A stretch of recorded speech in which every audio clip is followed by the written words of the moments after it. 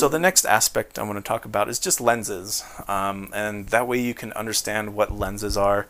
Like if you're going to try to pick out a lens for astrophotography, but you still want to use that lens for regular stuff, there's a lot of choices that you can come into with that. And so if we go back to the start of the cameras, these kind of cameras, you only get one lens. It might have a little bit of zoom, but that's all you're ever going to get with those. So if this is the route you go, then be sure that you know that you're only getting a specific type of lens with that one.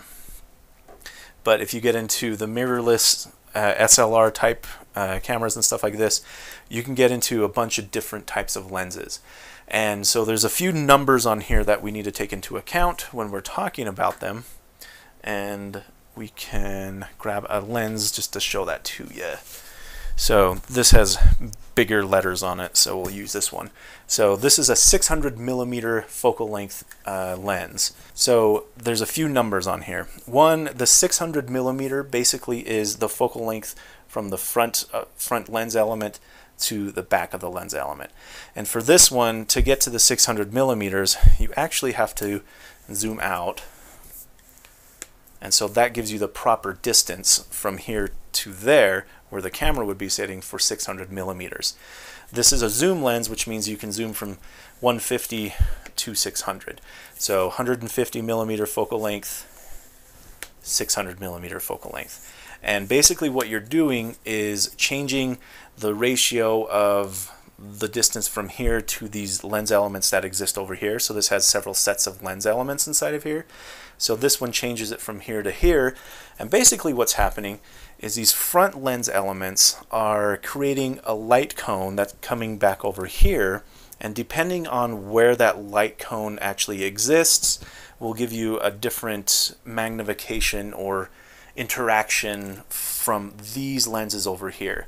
So right here you're getting the full basically 90 millimeter cone of light coming down, and it's kind of shrinking down this way, and then these lenses are picking it up and shooting them out this way. So you're basically getting the full aperture basically the full aperture of the light from here, and the full field of view from these front lens elements passing through here.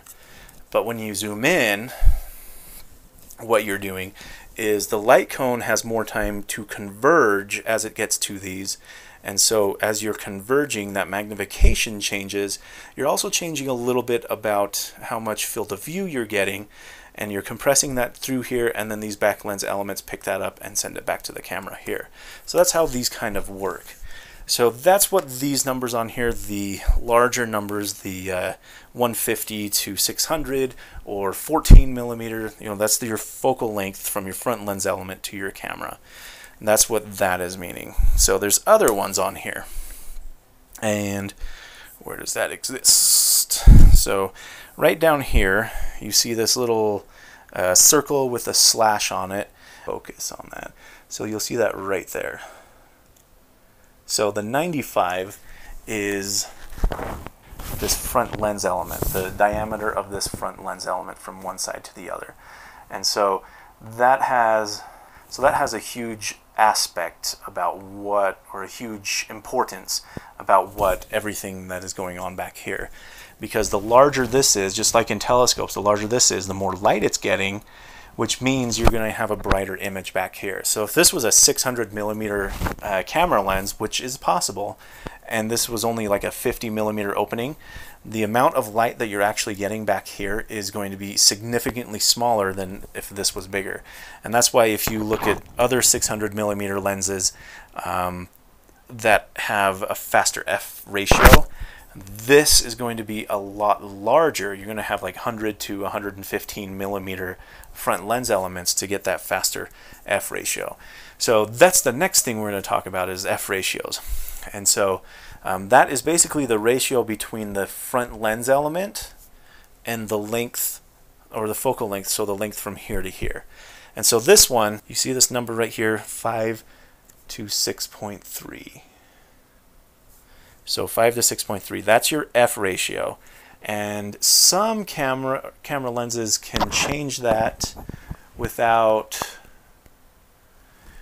causing those to, well, some lenses can change the focal length while not changing that, and that's a little bit more complex light gathering process that's going on in here than what I described earlier, but it's also a much more expensive light gathering process. I won't necessarily go into that because it's a little bit more complicated. So we won't go into that. But basically, what it's doing is at 150 millimeters, you're at an f ratio of 5. That means the ratio between the size here and here is 5. And then as you zoom in, unlock that, and as you zoom into 600, the ratio from here to this length is 6.3. And basically what that is saying is the amount of light that is coming through here, passing through here, and landing on your sensor is decreasing. So your brightness that you're seeing over here, the amount of light that's spread over this aperture back here, is decreasing as you're zooming onto that higher level. And so if you can get that number, the 5 or 6.3, down lower, that means this is either going to get bigger or this is going to get smaller relative to each other, and you're going to have more of the light from this passing onto your sensor chip. One other way that you can change the aperture is by actually changing the movable aperture that exists inside of the lens.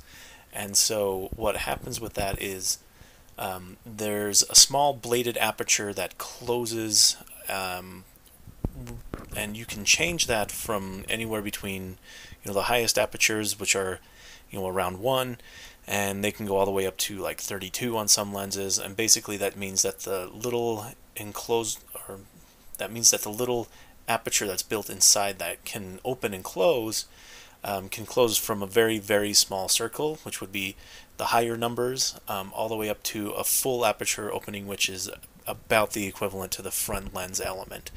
And so there's a lot of things that change with that, and that's going to change your depth of field, and sometimes it can change your sharpness. Some lenses have better sharpnesses at certain apertures, aperture values, and so this is something that you can do to either make less light come onto your camera. That way you can do much longer exposures in bright daylight. You can, if it's really, really bright outside, that's also what you want to do. And then you open it up when you want to take pictures that are really, really fast, like if somebody's running past you, or nighttime photos, you want to go wide open like that also. Okay, so there's another point about the focal ratio that I can kind of show to you, and that's basically if you look at two different lenses. So these are both lenses for this APS size mirrorless camera, and this one goes from 15 to 45 millimeters and has a focal ratio of 3.5 to 6.3. So while it's at 15 millimeters, it has an f ratio of 3.5, and as you go to 45, that goes down to 6.3. This other lens over here is a 16 millimeter, and it's an f1.4. So if I set this to about 16 millimeters, it's going to have a focal ratio of about 3.5, and that means both of these have the same focal length at this point, but you notice that the aperture in the front is much larger on this one, and that's where that extra light or that extra focal ratio comes in. So this one's going to provide a brighter image at the sensor than this one would, and that's because it's actually gathering more light over this aperture right here, meaning it's bringing in more light to actually put on your sensor. And if you get really close, you can actually see that they're quite a bit different in the amount of light that they'll actually have. Let's see. So this one has a full aperture from this side to that side of 49 millimeters. That is actually smaller from there to there. This one is 67 millimeters from there to there, but the aperture is probably right there. So it's more probably like a 50 right here, and this one's probably more like a 35. And so that big difference right there gives you a big difference of how bright the image will appear on there. And so that is kind of something you need to think about when you're looking at these lenses. And what you could do is get a lens that's designed similarly for this, like this, have that same aperture that you have there, and design the lens to put that light down into a smaller chip, and your F ratio would actually go down to match this other one. So if you had this aperture onto a much smaller chip, all of the light is going down there onto the thing, but you're going to be getting like probably an f2, but this aperture didn't change. So why is that so much faster? And that's something that a lot of people kind of like don't realize, is it's the aperture right here that is gathering the amount of light, and it's how that lens is putting all of that light onto your sensor. So that's why when you look at cell phones that have like these little tiny sensors and these little tiny lenses, and they're still like an f1.5, that's not gathering a lot of light, but it's still an f.5. But that doesn't mean it's gathering any more light. So the F ratio on here isn't a tell of how much light gathering ability the lens actually has. It is actually more telling about how that light is being thrown onto your sensor. And so that's something you need to realize a little bit sooner than later. That way you don't go out and buy like, you know, some f2 lens that has this little tiny thing, but you would need to put on a little tiny camera in order to get it like that. So think about that. And that's the same with telescopes. We have a lot of telescopes these days that are coming out with really fast lenses and stuff like RASAs, and you can get tele adapters and stuff like that that put that light onto a smaller area chip. And so let's say you had a 14-inch telescope and you put a telecompressor / focal length reducer on there, and you were starting off with a 35 millimeter. That focal reducer is actually going to create a smaller image circle on your chip to create that brightness over that area. So you're actually going to be losing a lot of light around the peripheral of your image. And so some of those are actually designed for APS size chips, or even smaller depending on how fast they go down. And if you look at some RASAs, like the Celestron RASA, some of those, like the 8-inch, are designed for an APS size sensor, and some of them are designed for a 35 millimeter sensor that would be on like the 11-inch. And you also notice that the cameras are being put on the front, and so it's kind of the same thing that's going on with this. So let's say you start off at 600 millimeters all the way over here. The light that's coming through has a smaller or a longer path to converge those light rays down into the area down here that spreads it out this way. Okay, if you were to have this as a RASA, instead of having your camera at the back, it would be at the front, and you're actually cutting down the amount of focal length, so you're actually kind of de-zooming that telescope, so the light path that's coming through here to your camera that's, you know, on the front, it's going to be kind of confusing, but the light path is actually being picked up before it's converged to a point. And so you're gathering more of that light over a certain amount of area before it has a point to converge, and so you can play with the optics and stuff like that to get your faster telescope. But you know, with those telescopes, you're not gathering any more light than you would be if you had it on the back of the telescope. Your aperture stays the same. It's just when you're picking off that light and where your image sensor is actually gathering all of that light. And so, yeah, there's a little bit of optical play that comes into play with that, or comes into place with that, about where it's being picked off, at what point in the image circle is being picked off, how big that image circle has been designed for those particular points. But you know, you're not gathering any more light, you're just gathering it over a different amount of area. And so it's not really a trick, and it's not really a lie, but it's just not a complete understanding of what's going on for most people. So keep that in mind when you're looking at these things and talking about them. And if you're looking at focal reducers and stuff for telescopes with your cameras, you want to make sure that your focal reducer isn't reducing it like below the point of your image size. That way you're using your image, your sensor to its full capacity.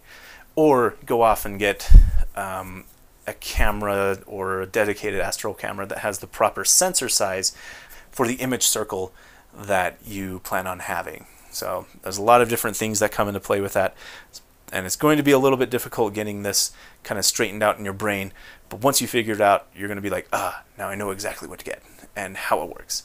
So I hope you can understand that.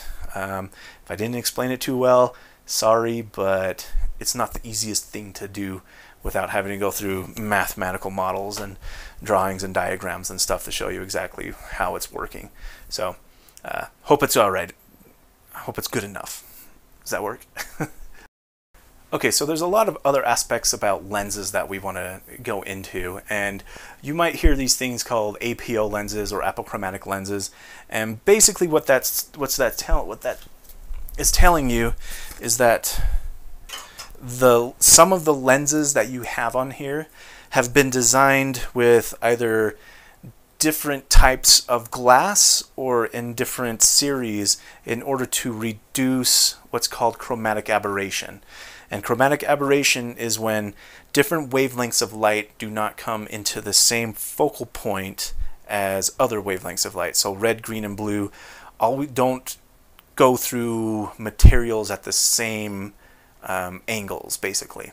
So they diffract or refract. They refract at different angles depending on the wavelength. And so you have to design a lens with different lens types of elements and different types of glass in order to account for those differences in refraction. And so it's a little bit of a difficult play to do that. That's why they're always more expensive. APO telescopes are, anywhere between 2 to 5 or 6 times more expensive for going from a regular refracting telescope to an apochromatic telescope, but the amount of sharpness and the color corrections that you get on it are a lot better. And so if you're reading like photography blogs and stuff like that, and you're hearing things about CA, just the letters CA, that's chromatic aberration. And so that is basically how well the camera or the lens company was able to account for the differences in light being being refracted at different angles at different wavelengths. So it's kind of a mouthful to say that, so sorry. So that's something to take into account. So something with better chromatic aberration control will always be a little bit more expensive. And sometimes you'll hear about different types of lens elements or different types of glass being used in your lenses or telescopes, and that's kind of what they're talking about. Some camera lenses have a lot more what are called lens elements. So like this one would have something like 12 different lens elements. So that's basically how many of these lenses are in there, bouncing the light around and bending it and everything in there to get it to the outside. Some lenses have, like 5 or 6 lens elements, and they're pretty basic. Those ones are going to be more like what are called fixed focal length lenses, which means they're non-zooming lenses. So they actually can have fewer lens elements, but you can make them to a higher quality, and you'll actually get better overall images with those. But if you look at a zoom lens, it's going to have, 15 up to 20 different lens elements inside of these to be able to control the light all the way down. And so you got to take that into account when you're thinking about how much this weighs. This is a few pounds right here, as opposed to like this one right here, which is, probably 3/4 of a pound, not very heavy at all. But when you're trying to hold one of these bigger lenses up and trying to take pictures of stuff in the sky or hold it still in order to get pictures, this extra weight's going to kind of make you shake a little bit more than normal. So keep that in mind. So there's lenses that come standard without an autofocus on there, like this one right here. This is a Rokinon 10mm f2.8. This is a fixed focal length, but also a non autofocus. So it's a manual focus lens, which means you'll be doing the focusing right here all of the time to try to get your images in focus. And that's not a bad thing. Autofocus makes things a lot easier, especially when you're doing like images of things that are moving quickly, things that are just moving. It makes it a lot easier overall. And you know, just sometimes you have kind of a hard time focusing just with your eye, because your eye, you kind of adjust your focus of your eye a little bit when you're looking through things, and it kind of defocuses this, although it'll look focused in your eyeball. You have to kind of relax your eye and focus with your telescope or your camera.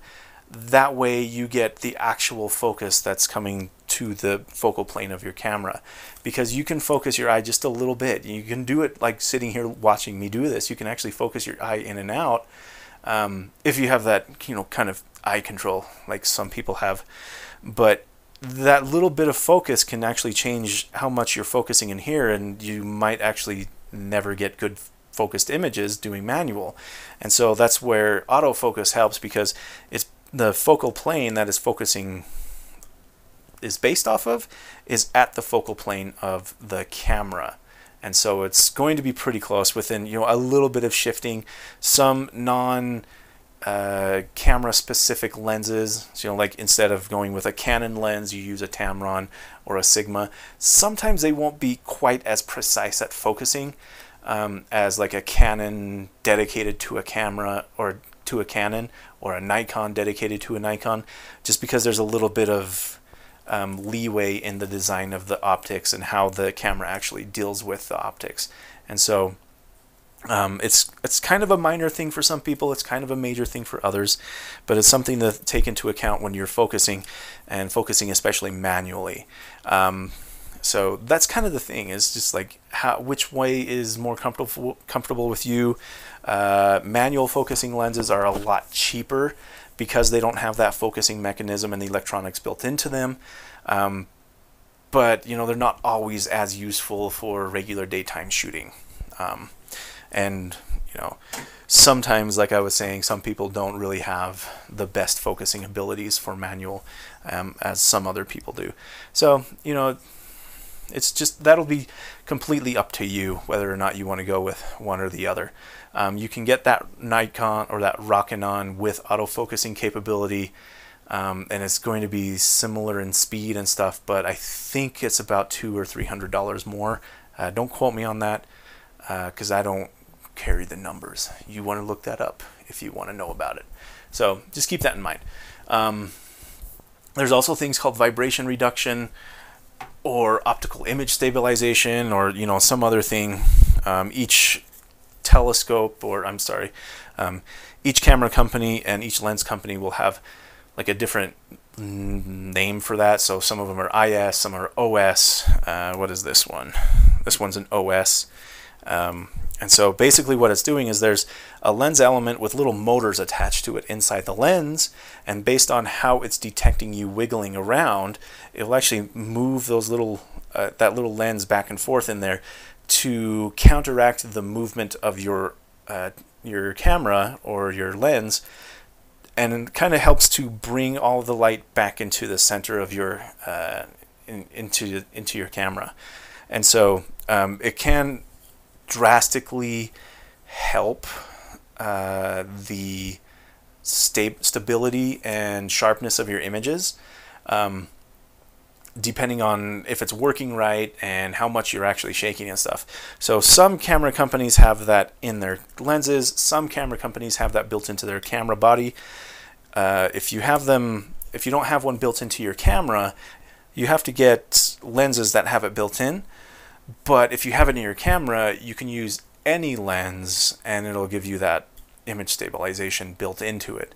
So that's a really good thing with that. And some newer cameras these days can use both of them at the same time to kind of maximize that and bring up the stability even better. So that's something to look at with those.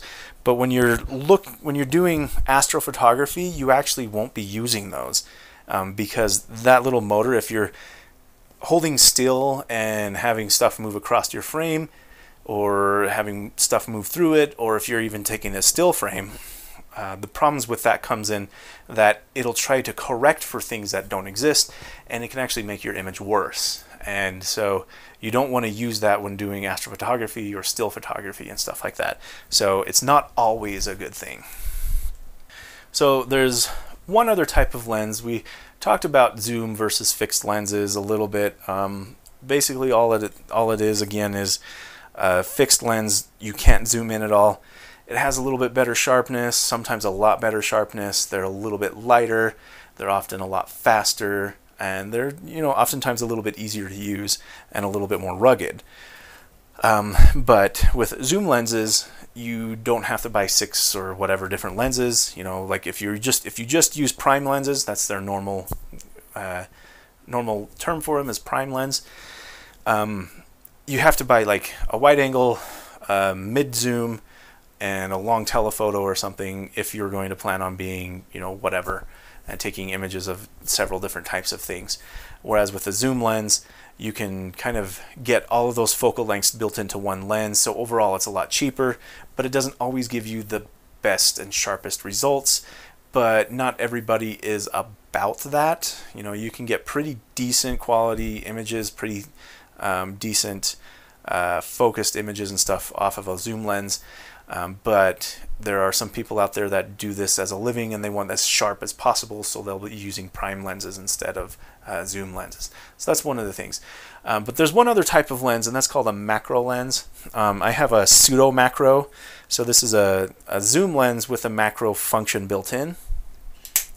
And basically a macro lens is a lens that can focus to objects that are really, really close to the lens itself. This lens only does macro between 200 and 300 millimeters.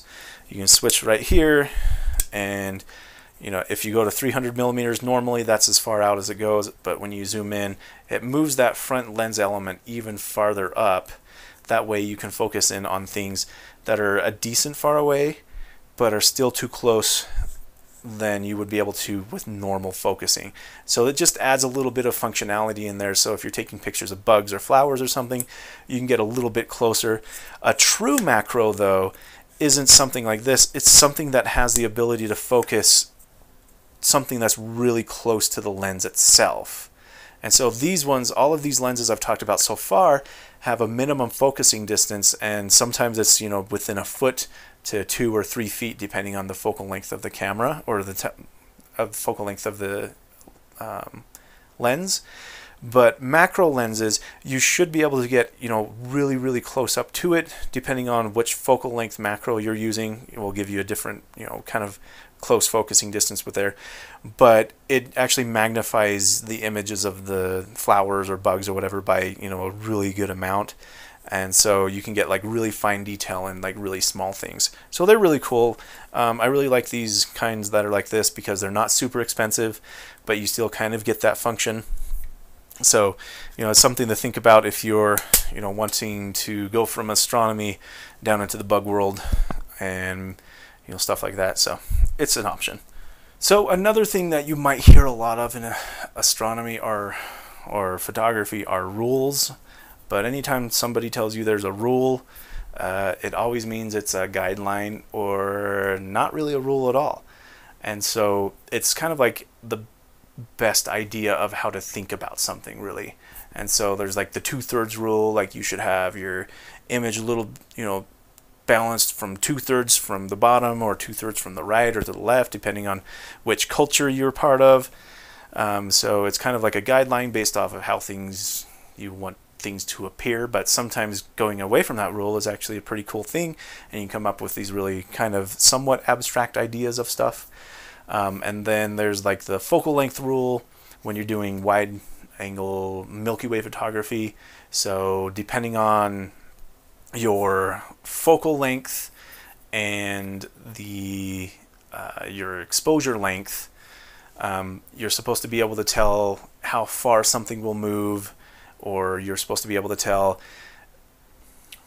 or it's supposed to tell you how far something won't move given a certain amount of time, and then you can base your exposures off of that kind of a focal length time. And then if you want to change your ISO and stuff like that to counteract that, you know, that's kind of something to follow, but it's not a strict rule. it just gives you a guideline to follow to kind of like give you an idea of what to do, especially when you're starting out. But after about 3 or 4 times, all of these rules kind of become like second thoughts or even like afterthoughts of stuff, and it will kind of give you a little bit more freedom to learn them and then kind of unlearn them. So there's a lot of different things with that. So whenever somebody tells you there's a rule in photography, just be like, okay, cool, I'll look into it and kind of get the idea and then use it as best as you want or as much as you want. There are really no rules in art. There are opinions.